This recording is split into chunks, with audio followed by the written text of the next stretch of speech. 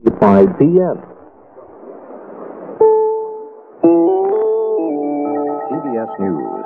Israel's prime minister has put forth new conditions for conclusion of a further interim peace agreement with Egypt in the Sinai Peninsula. Direct negotiations. I'm Christopher Glenn, reporting on the CBS radio network. Astronauts have now dumped the docking module, which enabled them to perform the historic link-up in space with the Soviet Soyuz spaceship, and they've kicked their spacecraft into a slightly higher orbit, preparatory for return to Earth tomorrow. Earlier, they opened their last full day in space with a news conference with reporters on the ground, the first time there's ever been that kind of direct contact. They predicted that orbital flight by men and women will be somewhat routine, as they put it, as the Space Shuttle rocket plane era develops through the 1980s.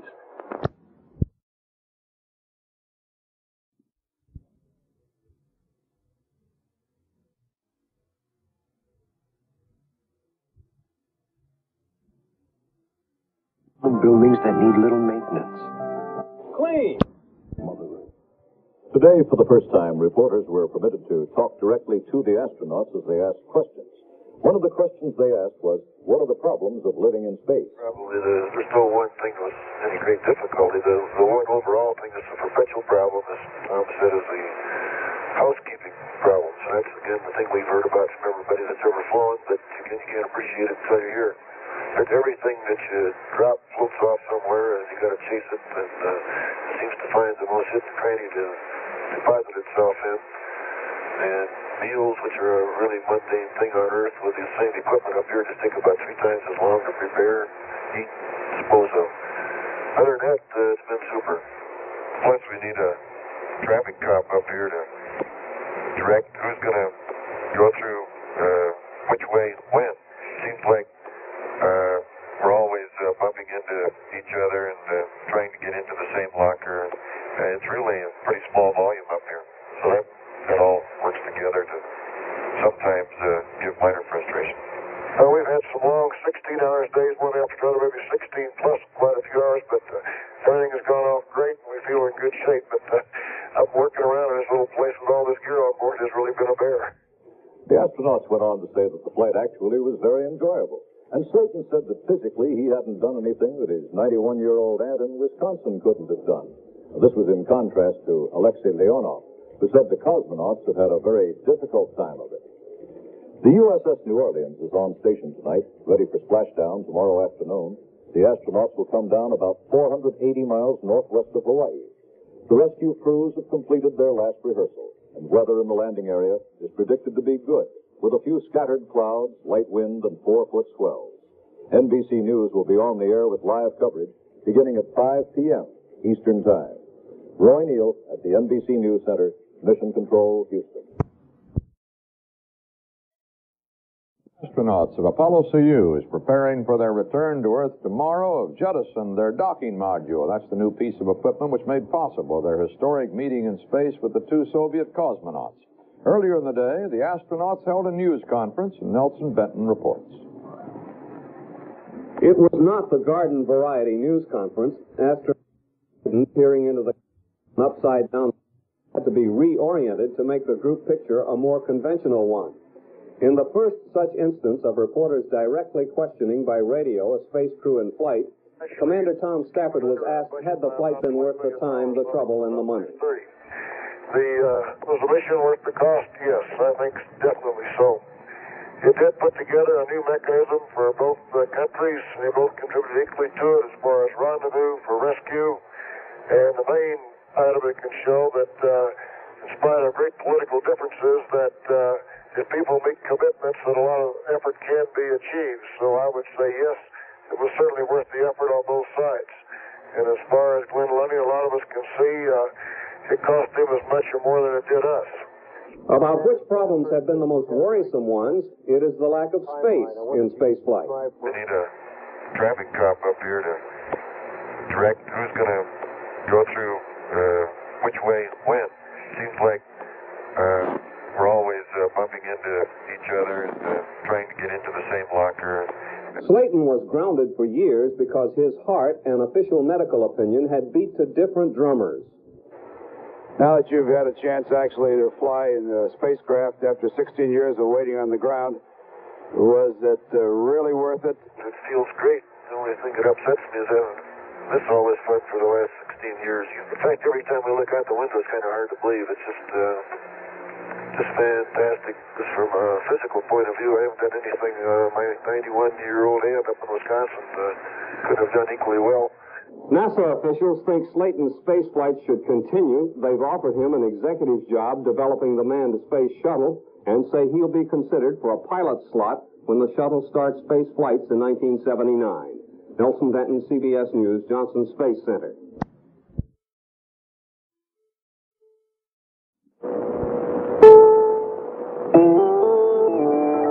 This is The World Tonight. Good evening, I'm Douglas Edwards, CBS News. Cosmonauts Leonov and Kubasov were flown to Moscow today for a hero's reception. And tomorrow night at this time, the Apollo astronauts should be aboard their recovery ship in the Pacific to receive their hero's welcome. This afternoon, they sent their docking module spinning into space. And Reed Collins has more on their story from the CBS News Space Headquarters in New York. Tonight, the Apollo is attempting to get the last possible use out of the docking module that made it possible to join the Soyuz spacecraft last week and interchange the crews. This exercise involves tracking the tumbling docking tube as it flips along 186 miles out and measuring the slight dips and rises caused by variations in the Earth's gravity around the orbital track. Tomorrow, the Apollo and its crew surrender once more to gravity. They'll fire the service engine, discard the service module, and 41 minutes later be drifting down in a morning sky some 400 miles west of Hawaii. The recovery ship New Orleans is on station with its complement of recovery planes and helicopters there. And when those three main parachutes collapse on the blue waters, it will close out this mode of space travel for Americans. We plan to fly back to landing strips when the shuttle of the 1980s is operational. This last Apollo crew will be flown from Hawaii back to Houston, Texas, and in the near future as a world tour with the Soviet crew to reap the last drop of benefit from this heady mixture of Apollo-Soyuz détente. This is Reed Collins, CBS News Space Headquarters, New York. ABC News.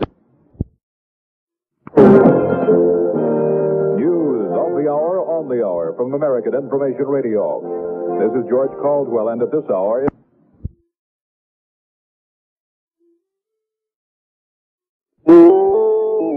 CBS News. President Ford may offer Congress a new compromise plan to decontrol domestic oil prices.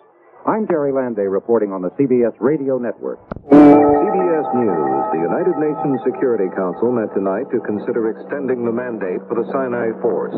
This is Doug Poling reporting on the CBS Radio Network. Astronauts Thomas Stafford, Donald Slayton, and Vance Brand are getting ready to end their part of the American-Soviet space mission. The three will space here to the Pacific. Nelson Denton has a report from Houston. The Apollo astronauts have cleaned up the outside of their spacecraft, are packing up the inside for the final Apollo splashdown tomorrow in the Pacific. The crew ditched the docking module this afternoon, the tunnel that had connected them with the Soviet Soyuz. Most of their scientific projects in space are complete and are being stowed for the re-entry into the Earth's atmosphere, which is to occur in late afternoon. After an 8-hour rest, due to begin just shortly, Stafford, Brand, and Slayton will start tuning Apollo for splashdown near the recovery ship New Orleans, some 320 miles west of Pearl Harbor. Weather in the landing area is forecast to be slightly cloudy skies, mild seas, good visibility, described by NASA officials as just great. Nelson Denton, CBS News, Johnson Space Center.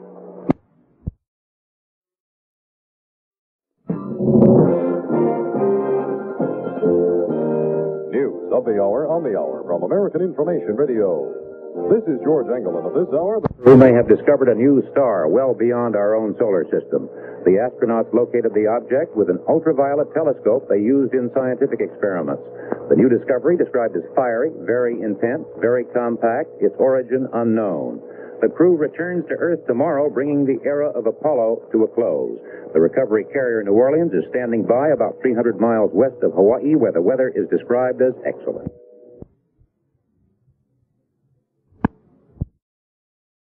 CBS News. The decision has been made to end the hemispheric isolation of Cuba. This is Doug Poling reporting on the CBS Radio Network.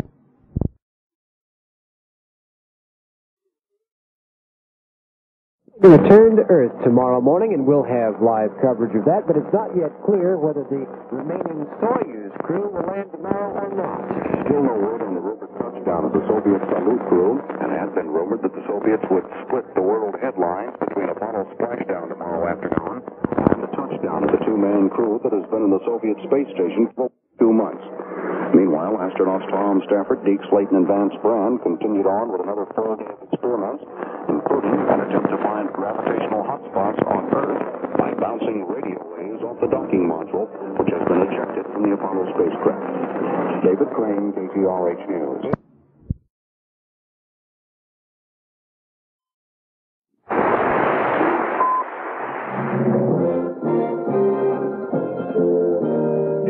Of the hour, on the hour, from American Information Radio. This is George Caldwell, and at this hour, astronauts have just bedded down for their last night in space, but just before they turned in, they spotted something over the Aleutian Island chain of Alaska. Apollo Commander Tom Stafford described it. We just saw what we think is a possible volcano. I don't know if you got any operating down there or not, but it was about 207, was 18,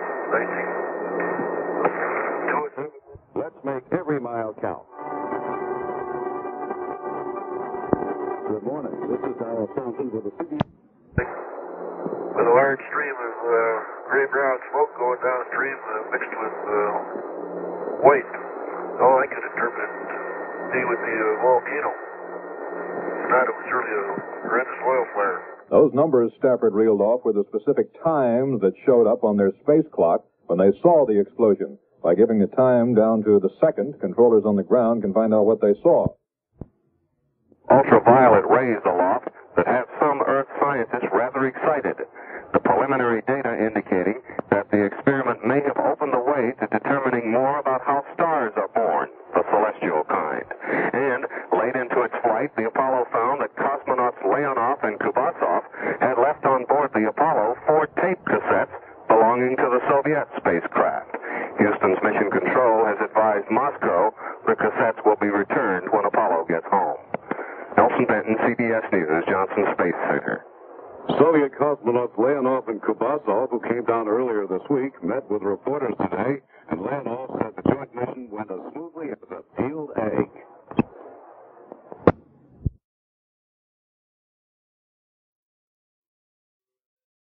See today, July the 24th, 75, exactly 16 after 7 is KTRH time. And here is Ken Krinsky to continue morning news. Thank you, Bill. Apollo astronauts Stafford, Brand, and Slayton are scheduled to splash down in the Pacific Ocean, 345 miles west of Honolulu, at 4:18 Houston time this afternoon. The crew will be awakened in just a few minutes to begin preparations for the return to Earth.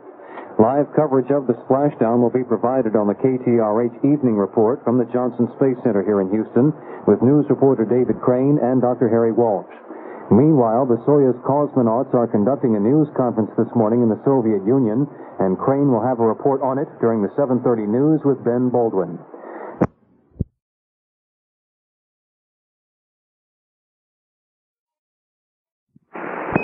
Good morning, Jet. Party's over. Time to come home. Tom Stafford, you really know how to wake somebody up, don't you? And by the way, Harry, would Redneck Mother translate into Russian any better than Hello, Darling? Not much better at all, David. I'm afraid that's not going to be one of the functions of détente, fortunately. David, in the news conference today, prior to the question and answer period, the Moscow press conference heard reports from Vladimir Kotelnikov, acting president of the Soviet Academy of Sciences, Konstantin Bushuyev, head of the Soviet side of ASDP, and General Vladimir Shatalov, head of the cosmonaut training program, in addition to hearing from newly promoted Major General Alexei Leonov and flight engineer Valery Kubasov. In the remarks and in the answers to questions asked of them, the Soviet cosmonauts expressed confidence that the social and political differences between the USSR and the United States would not constitute an obstacle to further cooperation between the two countries in a number of fields. They had warm praise for the American people and look forward to the reduction of international tension and the end of the arms race. And still no comment on the Salyut crew? No public comment yet about when they'll be down. And we were looking at this the other day. They've been up now some 2 months. That was their expected stay time. And there was an indication that perhaps they would come back today and share world headlines with the splashdown still on now for, according to Flight Director Don Putty, at 4:20 this afternoon, about 4:20, some 280 miles west of Hawaii in the Pacific, and the weather conditions there are reported ideal. This is David Crane with Harry Walsh at the Johnson Space Center.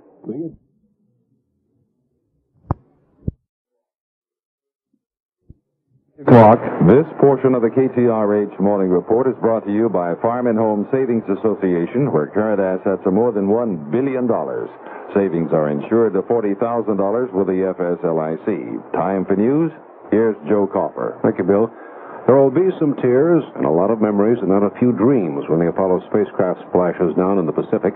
But most of all, there will be the proud record of accomplishment which took men to the moon, moon rocks to the earth, created a world of new technology, and forced an attitude of globalism never before perceived by those whose perspective was limited to earthbound views. Many in Houston hold memories of the days when Manned Spacecraft Center was scattered in assorted warehouses and old office buildings around the area, and when will we beat the Russians to the moon was the obligatory question at most news conferences. Well, the Apollo program comes to an end.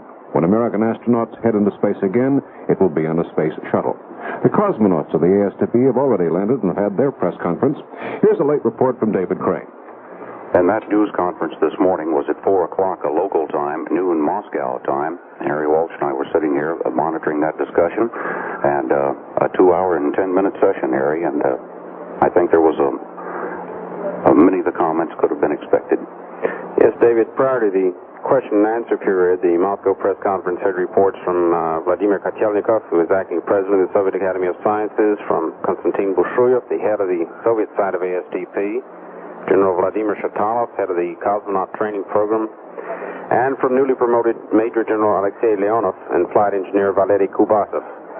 In their remarks and in the answers to questions asked of them, the Soviet cosmonauts expressed confidence that the social and political differences between the USSR and the United States would not constitute an obstacle to further cooperation between the two countries in a number of fields.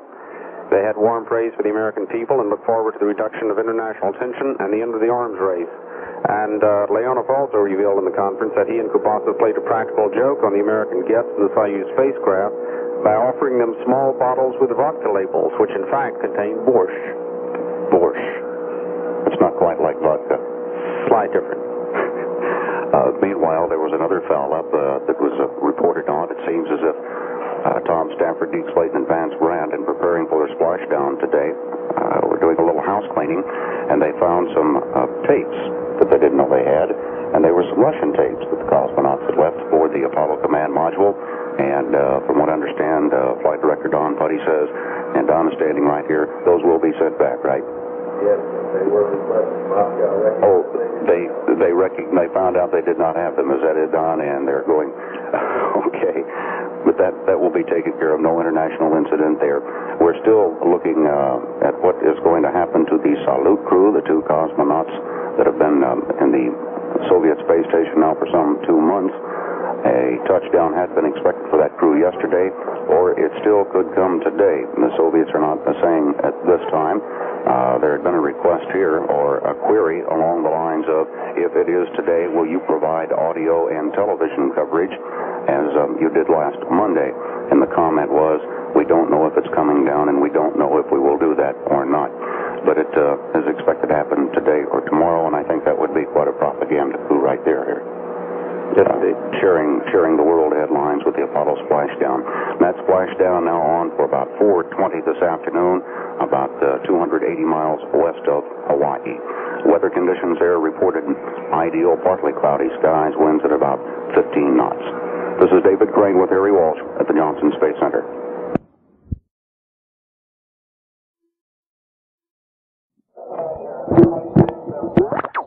Splashdown in the Pacific this afternoon, ending the flight that linked them with the Russian cosmonauts, and also ending all U.S. space flights at least until 1979, and possibly after that when the U.S. Space Shuttle program begins. NBC News will, of course, cover the Apollo splashdown live on radio and television. Television time begins at 5 o'clock Eastern Time and 4 p.m. in the afternoon Central Time.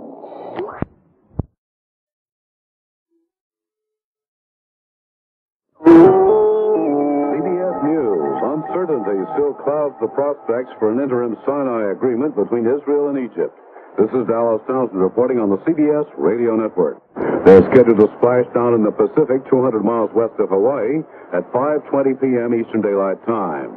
The ground communicator, when he awakened the astronauts this morning, said, "The party's over and it's time to come home." Now this message.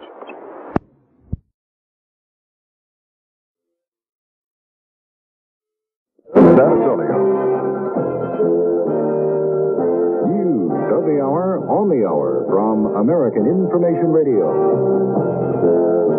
This is John Grimes, and at this hour, space for at least 4 years. The Apollo trio is busy getting ready for splashdown in the Pacific this afternoon. Stafford, Slayton, and Brand awoke to a current country music favorite. Radio from Houston this morning, Redneck Mother.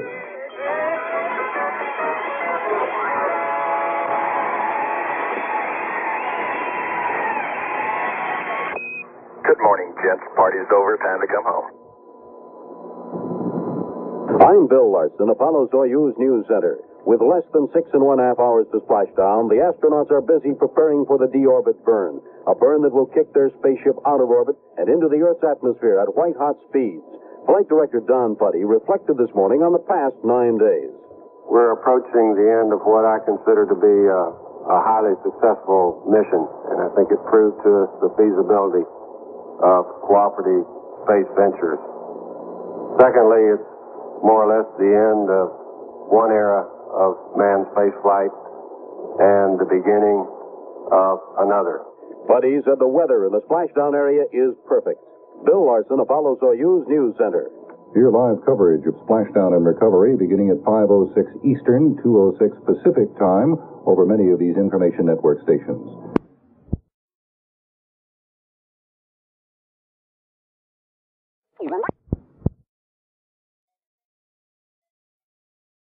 Apollo astronauts splash down in the Pacific today, and after that, there won't be any more Americans in space for at least 4 years when the Space Shuttle is put up. Astronauts Stafford, Brand, and Slayton are due to come down at about 5:20 this afternoon Eastern Time. CBS News live coverage starting at 5 p.m. The two astronauts who linked up with the astronauts in space, Alexei Leonov on the left and Valery Kubasov, met with newsmen in Moscow this morning. Leonov wished the astronauts good luck for their splashdown and said everything went as smooth as peeled eggs in space. Kubasov agreed, but said there were some minor difficulties, such as a swaying of the Soyuz during one of the link-ups. Nothing serious, though.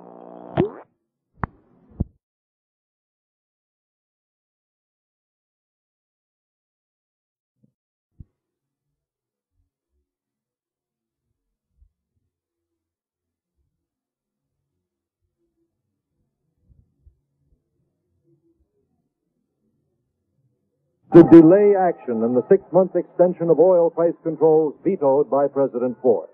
I'm Richard C. Hartlett reporting on the CBS Radio Network.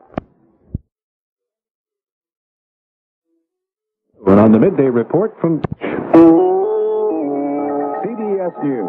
The United Nations Security Council has postponed a meeting to approve the extension of the UN mandate in the Sinai. I'm Douglas Edwards reporting on the CBS Radio Network. Astronauts interrupted the preparations for landing today to take pictures of a developing tropical storm in the Atlantic. They're due to splash down in the Pacific this afternoon.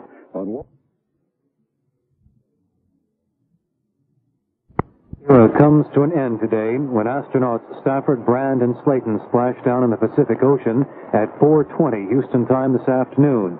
KTRH will provide live coverage from the Johnson Space Center here in Houston on the Evening Report. We now have this live report from the JSC with KTRH News reporter David Crane and Dr. Harry Walsh. At 4 o'clock this morning, Houston time, a conference was held in Moscow with the ASTP cosmonauts.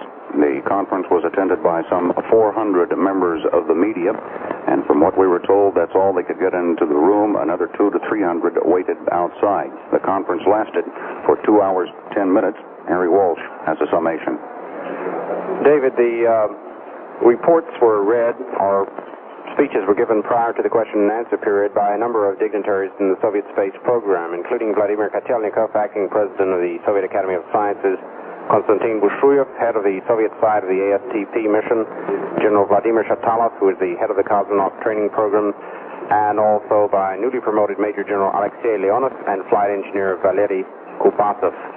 In their remarks and in the answers to the questions that were asked of them, the Soviet cosmonauts expressed confidence that social and political differences between the USSR and the United States will not constitute serious obstacles to further cooperation between the two countries in space and a number of related fields. They had warm praise for the American people, and they looked forward to reduction of international tension and the end of the arms race. And meanwhile, still no word on the Salyut crew, the two Russian cosmonauts who have now spent 61 days in the Soviet space station. There had been a great deal of speculation that the cosmonauts would either come down yesterday or perhaps today and share the world headlines with a touchdown, splashdown day. That apparently will not be the case now. We've been waiting for word throughout the morning. It has not come through, at least at this time as far as we know. And it is now too late for a touchdown in the Soviet Union, so we're probably looking at sometime tomorrow or 62 days, which would be a new record in space for the Russians. The previous longest day was some 24 days. Meanwhile, all continues to go well with Tom Stafford, Deke Slayton, and Vance Brand. The Apollo astronauts have spent the morning completing many more experiments. Within the hour, though, everything will be tucked away and prepared for splashdown. The orbit burn will be done at about 1:38 this afternoon. Splashdown now scheduled at 4:19 this afternoon, some 300 miles west of Hawaii. This is David Crane with Harry Walsh at the Johnson Space Center.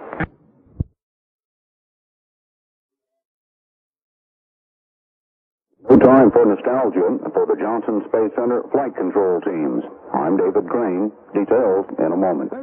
Don Putty is one of 3 flight control directors of the 3 flight control teams here at the Johnson Space Center that work in rotating shifts. After this mission, the end of Apollo, it's going to be a long 4 years until the Space Shuttle manned space flights begin. A 4-year break, though, for the flight control teams is not in the making. Don Putty has talked about some of his crew members leaving the late night shift this morning and going immediately to shuttle briefings. Putty was also getting together with some of the other flight control directors and looking at the number of man-hours that have gone into the manned space flights. We just did some rough calculations. What we did was just made up a little chart of the various flights that have occurred since the manned spaceflight program began, and we obtained from the individuals that were present in the control center on 2 of the teams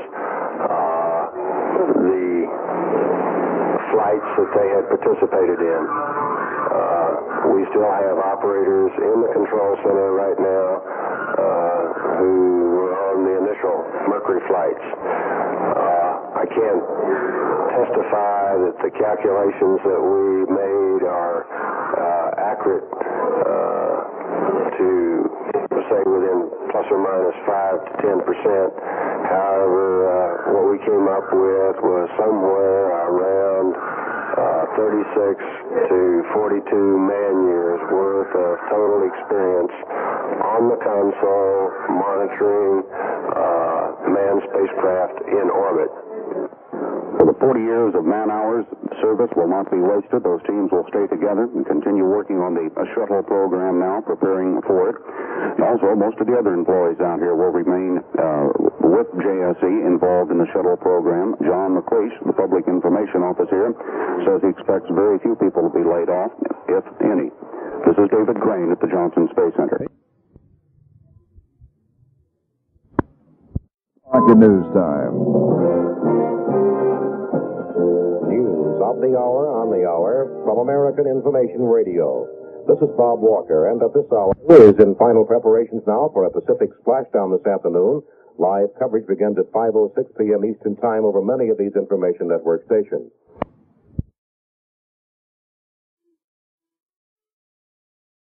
2 p.m. CBS News.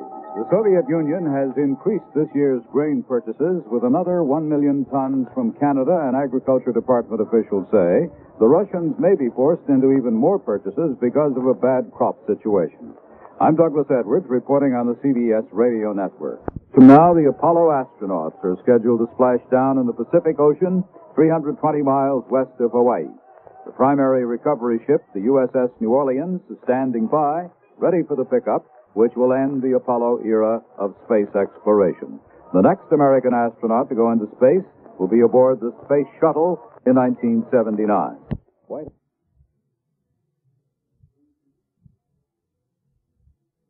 3 p.m. CBS News. Splashdown for the Apollo astronauts is little more than an hour away now. I'm Christopher Glenn, reporting on the CBS radio network. Soon, the crew will fire the engine of their capsule for a few seconds, starting the spaceship into its slow dive back through the atmosphere and to its landing in the Pacific about 320 miles west of Hawaii. The weather in the landing zone, according to NASA's Bob Crippen, is just fine. The weather out there at your recovery point is still super. It's, once more, 1,800 scattered, 10 miles viz, winds out of the east, about 15 knots, with wave heights 4 feet, may even be less. Looks like they're declining a little bit. Should have a super landing. With today's splashdown, both the history-making Apollo-Soyuz flight and the Apollo program itself come to an end. The next U.S. manned space flight now scheduled will involve the Space Shuttle program, which begins in 1979. In Moscow today, the Soviet cosmonauts who landed several days ago held a news conference. They said there were several minor glitches during the joint flight, but generally everything went as smooth as peeled eggs. The cosmonauts added the only thing they needed to make it perfect would have been the presence of Gina Lollobrigida. More CBS News after this.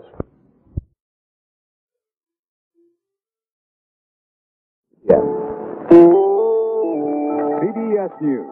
Apollo on the way back to Earth. I'm Douglas Edwards, reporting on the CBS radio network, and switching now to CBS News Space Headquarters in New York and Reed Collins.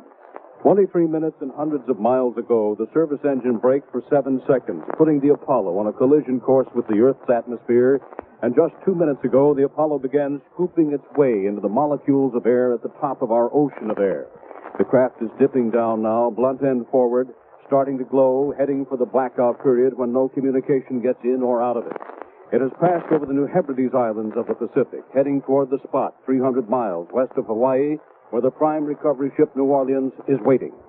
20 minutes more and Apollo should be home, and in it the 41st, 42nd, and 43rd Americans to step into space. Mission Control in the Soviet center of Kaliningrad has notified Houston it is awake and listening and wishing all the best for the last returning half of Apollo-Soyuz. Reed Collins, CBS News, Space Headquarters, New York. Reed Collins will be back for Splashdown in a few minutes.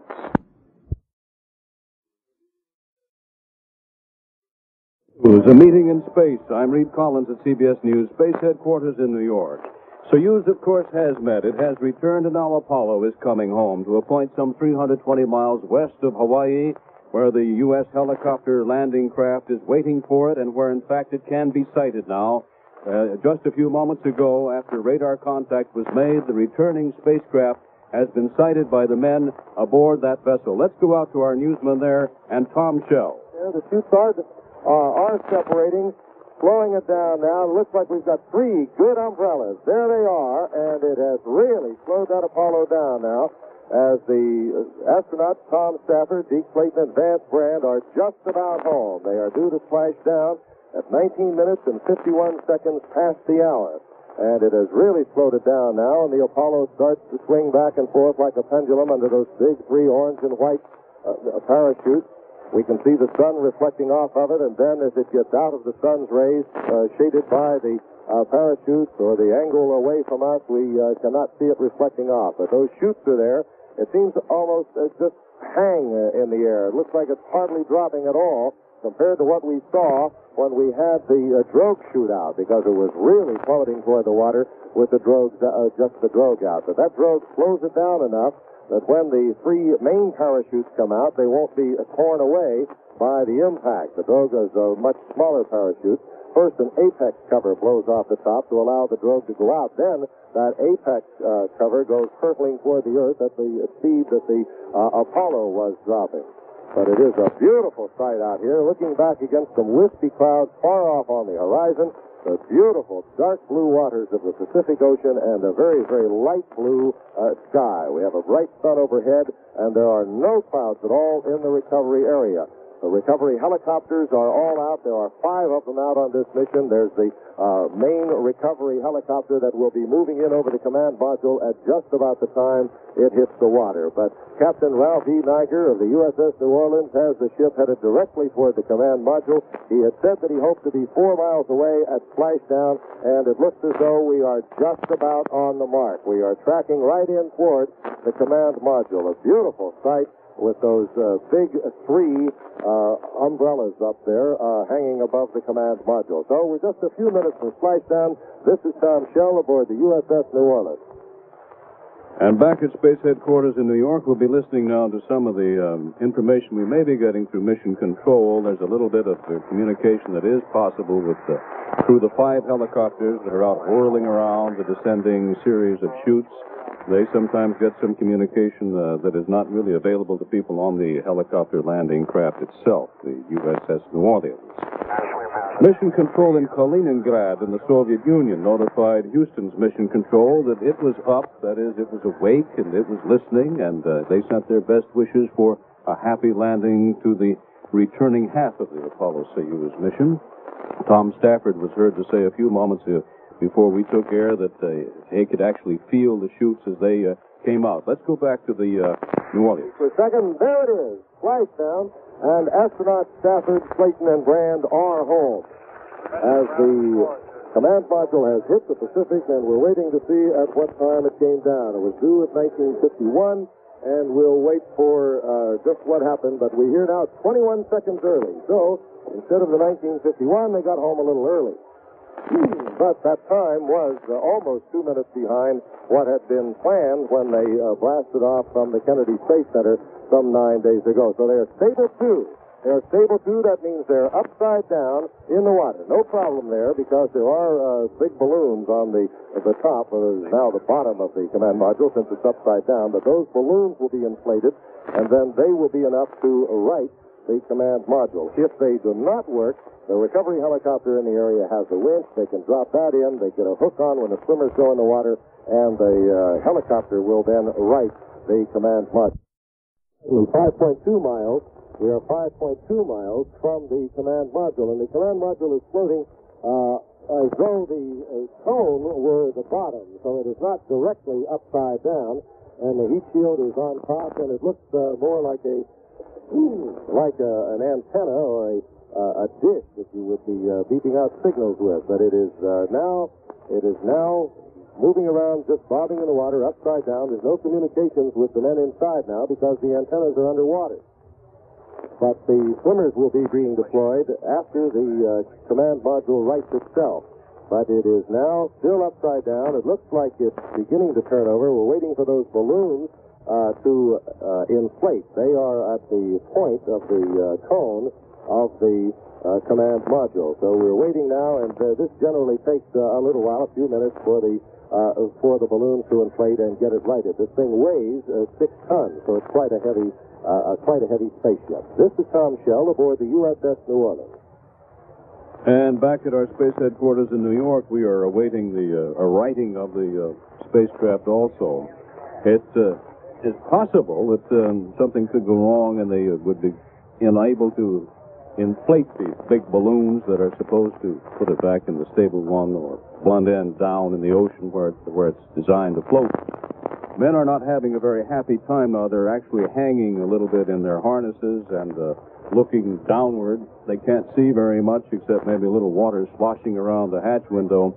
I'm going to bring up what is not really communication but just background sound, that this is material that's being filtered through the New Orleans from several of the crews that are in the air.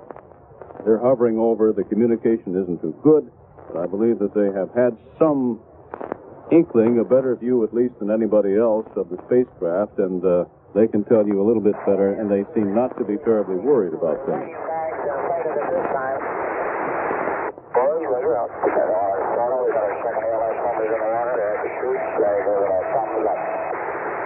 As we hear, the swimmers are in the water, and they're working their way over toward the returned Apollo, whose righting apparatus is working. We see balloons on mission controls monitor now, and the spacecraft is beginning to come around in the right fashion. and beginning to float like the rather ungainly, truncated cone which it is. Perhaps we could go back to the New Orleans now, and Tom Shell, who can describe more for us. The command module, and we can see the bags inflating. There are two of them there that appear to be inflated, and it is now flipping over, and there it is. It is now stable 1. So the command module is stable 1, and they will be able to have radio contact now with astronauts Stafford, Slayton, and Brand. And we imagine Commander Stafford will be talking to the recovery helicopter and telling pilot Gene Pellerin just exactly what the situation is in there after this upside-down landing. The crew of the recovery helicopter is Gene Pellerin from St. Petersburg, Florida, and co-pilot is Lieutenant J.G. John Thompson. We asked Commander Pellerin about his job now. We use the 10 and 10 technique, which is a 10-foot hover. Well, we listened to some of that. We can tell you that Tom Stafford has communicated back through the helicopter. We can hear him now a little bit, and he seems to be reporting that things are all right inside.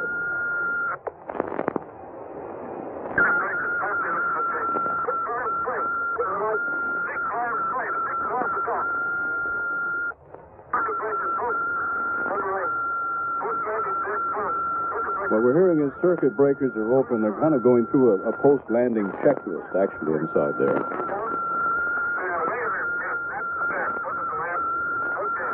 And what we're hearing is actually conversation from inside the spacecraft itself as the three men go through the post-landing checklist, and they're trying to get everything configured in order for the spacecraft safely to be taken aboard the New Orleans.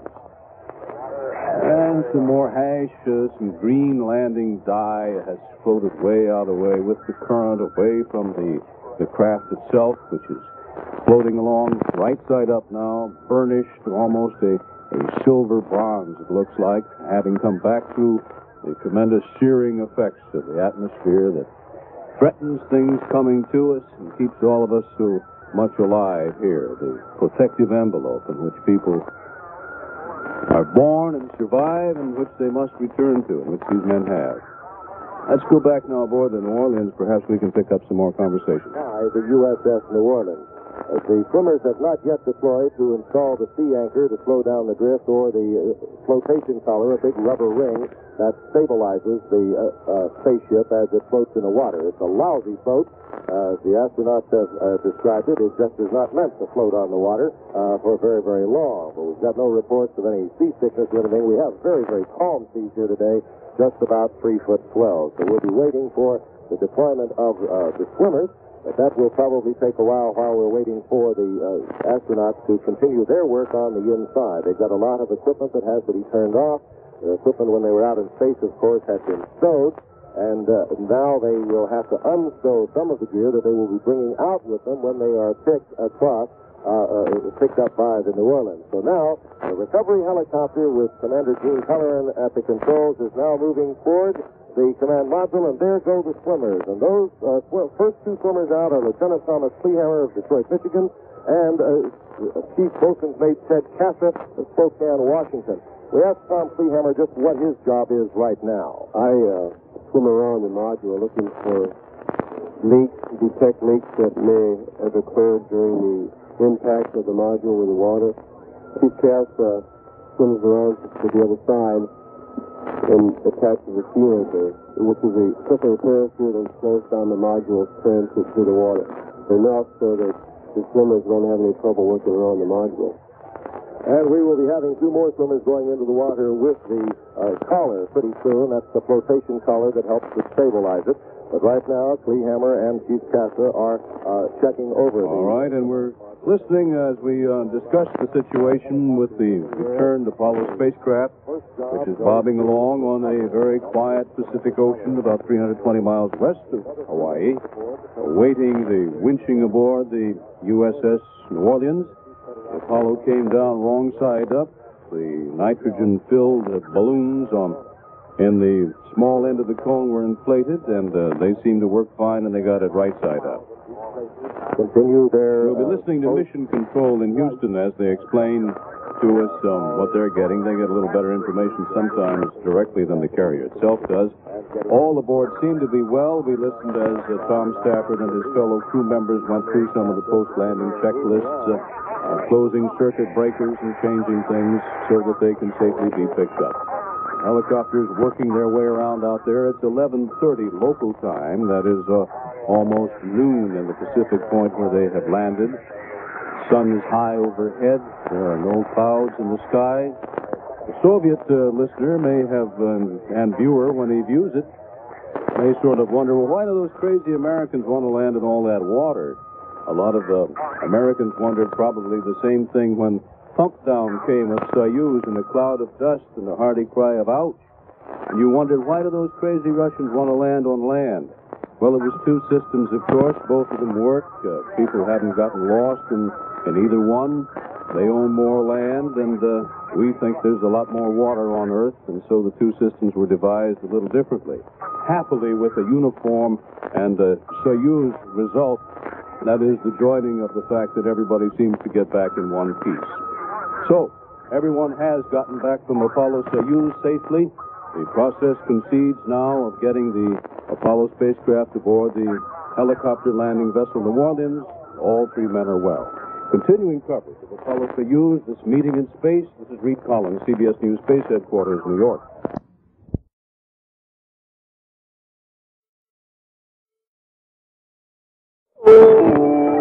CBS News. The last Apollo flight has come to an end with the safe and perfect splashdown of the capsule and the three astronauts in the Pacific. Tom Stafford, Vance Brand, and Deke Slayton guided their Apollo spacecraft to a safe splashdown about 300 miles from Hawaii on a beautiful day. It was a beautiful job. I'm Christopher Glenn at CBS News, and Reed Collins reports from CBS News Space Headquarters in New York. Service engine fired for 7 seconds, committing the spacecraft to a collision with the Earth atmosphere 20 minutes later. It fell toward a midpoint in the Pacific west of Hawaii, repeating the old pattern, converting the energy of speed to that of heat, and burning off 18,000 miles an hour to a plodding 300 miles an hour. The parachutes took over from there in series, and finally, under a cloudless sky, Apollo was floating downward at just 22 miles an hour, within range of view of the recovery ship, the USS New Orleans. The spacecraft turned over when it hit, nose down, and floated that way until airbags were inflated and it righted itself. An open microphone in the craft made communication impossible for a time.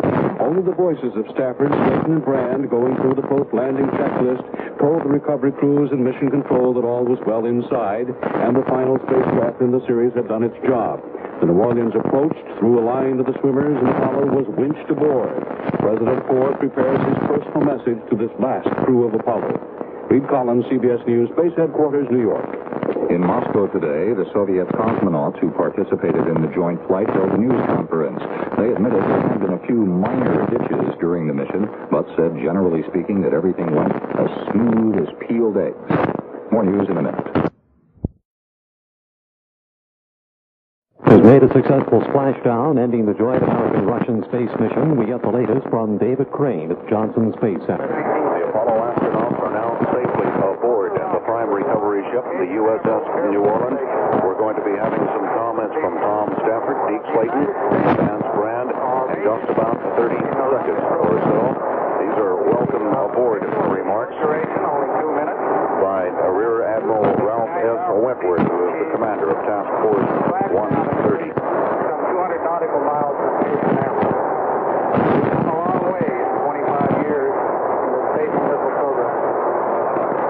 I am speaking on behalf of all members of the Department of Defense Recovery Forces, which has been deployed worldwide since the beginning of this mission, prepared for any contingency. When I say it is with great pride that we have participated in and given support to such a highly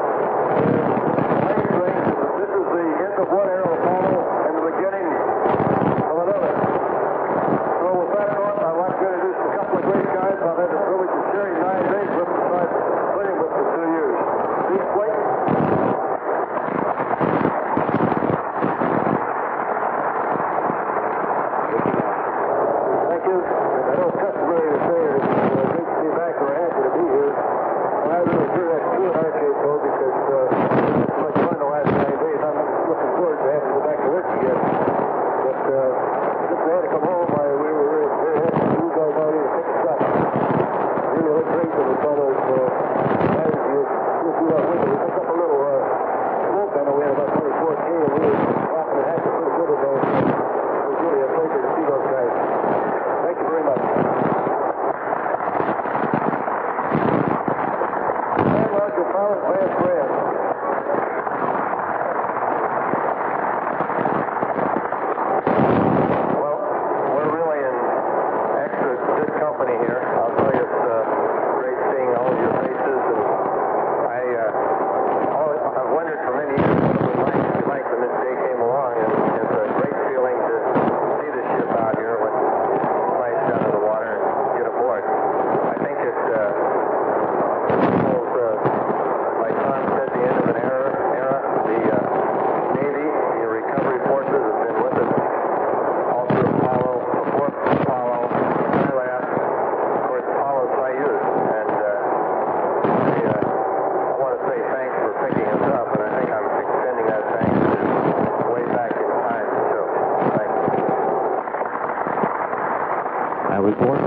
Johnson Space Center, the return of the Apollo astronauts to the aircraft carrier, the New Orleans.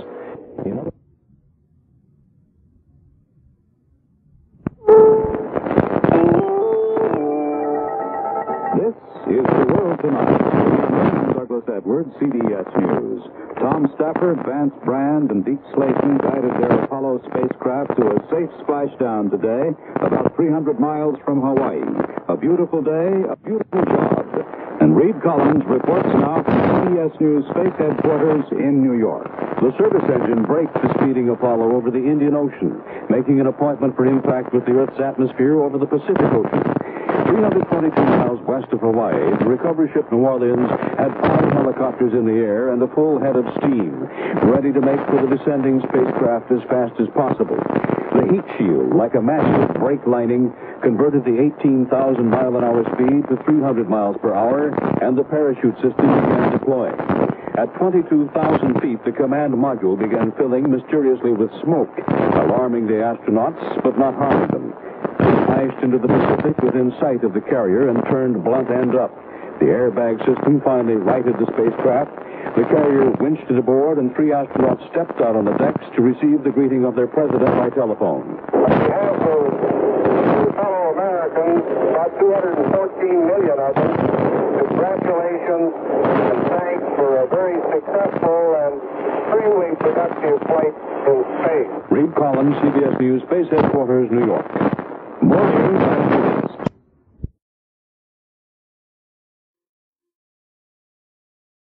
ABC News has...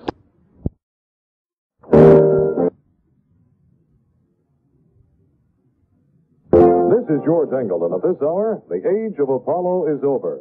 The crewmen of the final Apollo mission, Tom Stafford, Deke Slayton, and Vance Brand, splashed down in the Pacific today after 10 days in orbit and the first joint U.S.-Soviet mission.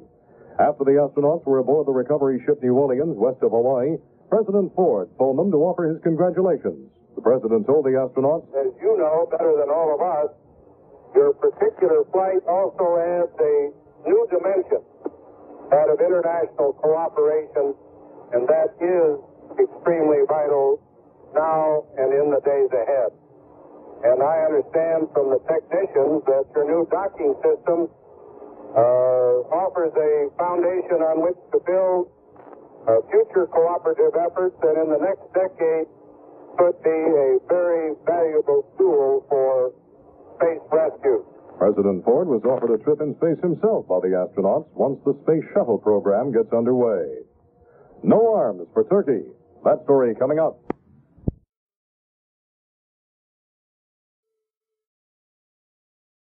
CBS News. The House has refused by 17 votes to partially lift the arms ban against Turkey.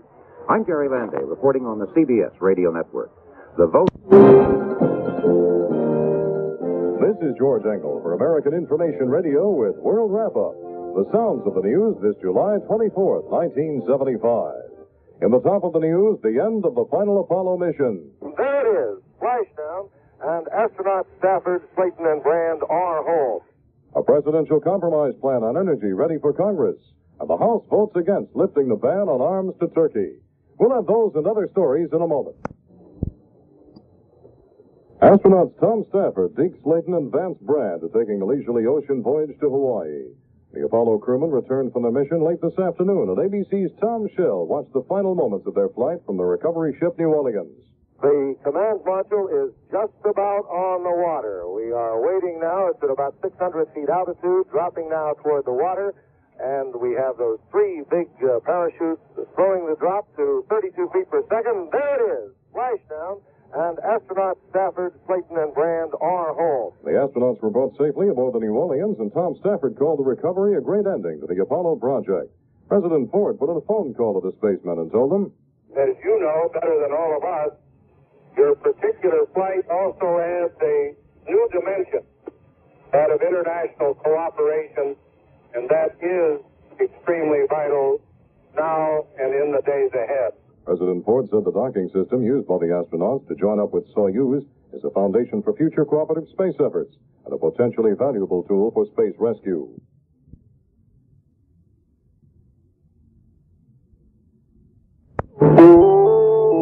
CBS News. The Senate has passed the Voting Rights Act. I'm Jerry Landay, reporting on the CBS radio network. The last Apollo flight are spending the night aboard the aircraft carrier New Orleans in the Pacific. They arrive in Hawaii tomorrow.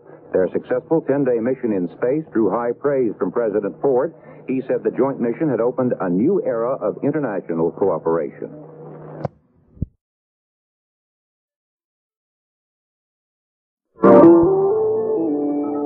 News. The Senate late Thursday evening approved an extension of the Voting Rights Law of 1965. This is Doug Poling reporting on the CBS radio network. Astronauts are aboard the recovery ship USS New Orleans after a successful splashdown in the Pacific Thursday afternoon. Thomas Stafford, Donald Slayton, and Vance Brand ended their historic 9-day flight, including the first joint space experiment with the Soviet Union. The end of this flight also marks the end of the Apollo era. Americans will not return to space for at least 4 years. When they do, it'll be in a revolutionary rocket plane known as the Space Shuttle.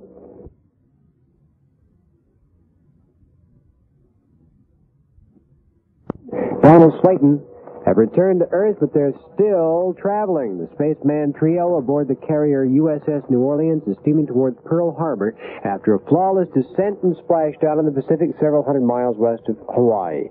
The New Orleans is due at Pearl Harbor about 2:15 tomorrow afternoon. Not long afterward, the astronauts again will take to the air, this time aboard a nonstop jet en route to Ellington Air Force Base near the Houston Space Center and a welcome home.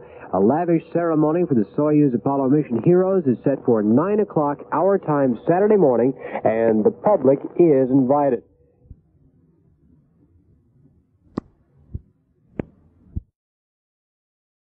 From CBS News, Secretary of State Henry Kissinger defended President Ford's decision to go to Helsinki in a wide-ranging news conference today.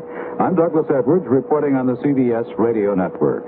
Optimistic that the 3 Apollo astronauts suffered no ill effects from fumes which filled their cabin during splashdown yesterday. Doctors aboard the recovery ship were keeping a close watch on the 3 to make sure they suffered no lung damage.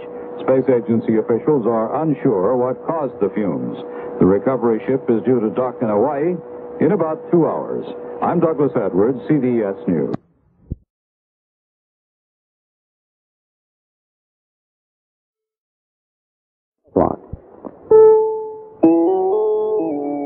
CBS News. President Ford has defended the Helsinki trip, and Secretary Kissinger has warned Russia over Portugal.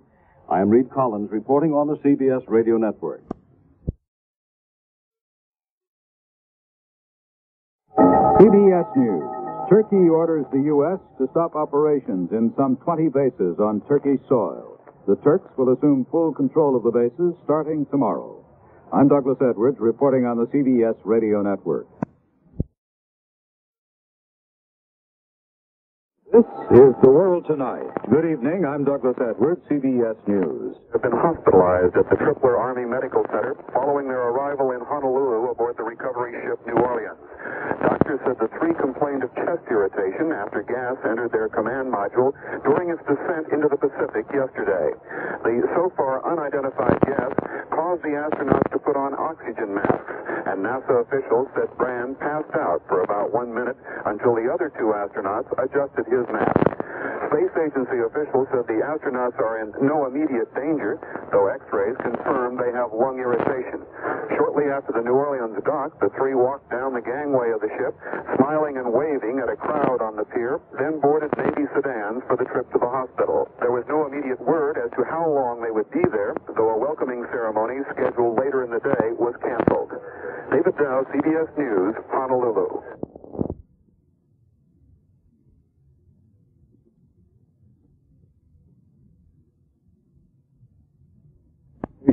Caused from fumes that leaked into their spacecraft cabin just prior to yesterday's splashdown. Vance Brand reportedly passed out for about a minute. Flight surgeon Jerry Ordensky here at the Johnson Space Center says there is no cause for alarm, however. He said the crew spent a good night but complained of chest pains this morning. The fumes have still not been positively identified, but could be nitrogen tetroxide control rocket propellant. A spokesman aboard the recovery ship said, though, a thorough inspection of the spacecraft indicated the fumes did not come from that potentially dangerous fuel. The crew entered the hospital wearing leggings and smiling. Stafford said to tell the wives are feeling pretty good. The crew had been scheduled to return to Houston tomorrow morning. An official at the Johnson Space Center says the crew's return will now depend on when doctors release them from the hospital. That decision will be made after the 24-hour hold period at the Triplet Army Hospital in Hawaii. David Crane, KTRH News.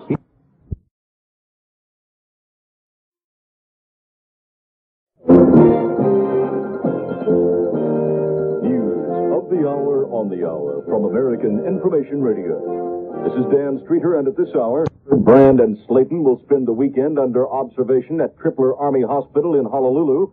Doctors want to know if the American team from the joint U.S.-Soviet space mission suffered any lasting harmful effects from the mysterious fumes they inhaled as the Apollo made its Pacific splashdown. Dr. Charles LaPenta, who was the head of the medical team aboard the recovery ship New Orleans, told ABC News in Honolulu. I'd say their condition is good. They had a good breakfast this morning. They talked to members of the ship and friends that came aboard when the ship docked, and they walked off under their own steam and said goodbye, got in the car and drove up to the hospital.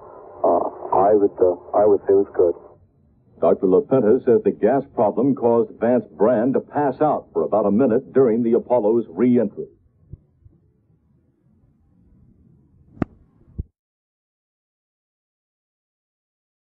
Noon and time for CBS News. CBS News. From the Senate to the House, a bipartisan plea to reconsider. I'm Neil Strasser, substituting for Bernard Shaw and reporting on the CBS radio network. U.S. Air Force cargo plane, which would have brought the Apollo astronauts back to Houston, landed there today without them, with some canisters which may provide a clue to the nature of the gas they inhaled on descent and which keeps them hospitalized in Honolulu for observation.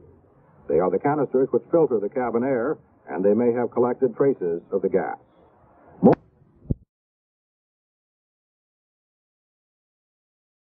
NASA spokesman John McLeish says that it's still not known when the astronauts will return to Houston. The repeat chest X-rays on Donald K. Slayton show no significant change from the last X-ray.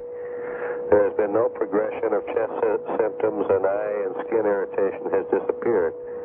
The three Apollo crewmen will remain under observation in the Tripler Intensive Care Unit through this morning, and may be moved to private rooms today. A C-5A cargo plane, which would have taken the astronauts to a reunion with their wives, landed at Ellington Air Force Base near the Johnson Space Center this morning.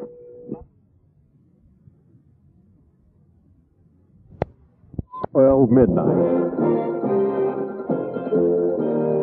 News of the hour on the hour from American Information Radio. This is Don Fisher, and at this hour, the astronauts has improved, and they should be able to leave the hospital in a day or two. Thomas Stafford, Vance Brand, and Deke Slayton have been under observation at Tripler Army Hospital in Honolulu for lung irritation.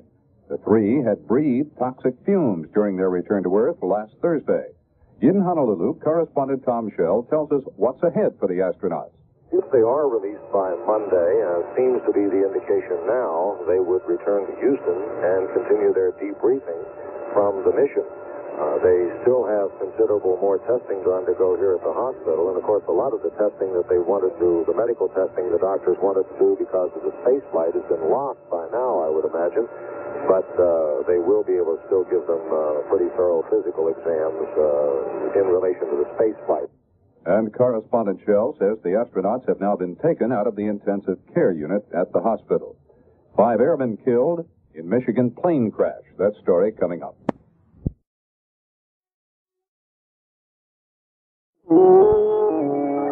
CBS News. A bill extending the Voting Rights Act for another 7 years has gone to the White House. It was just approved by the House.